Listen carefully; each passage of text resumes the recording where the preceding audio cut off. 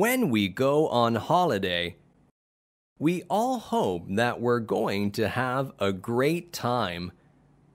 Unfortunately, this isn't always guaranteed. This week, our readers have been sharing their best and worst holiday experiences. Yulia B. I used to love clubbing. So one year, I booked a trip to Ibiza with a friend. We got our flights and hotel for a really good price. So we thought they would be quite basic. We were so surprised when we got there. The hotel was amazing. The service was so good that we spent a lot of our holiday just relaxing at the hotel. Of course, we enjoyed some great nights out too. It was so exciting.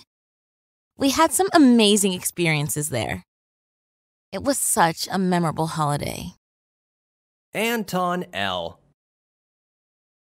I would often visit art galleries when I was younger. One year, I booked a holiday to a small town in France because I'd heard they had a great gallery. Unfortunately, my trip was disappointing. It was so difficult to get there. I asked for directions, but nobody could help me. The journey was so long and difficult that I didn't enjoy the gallery when I finally arrived.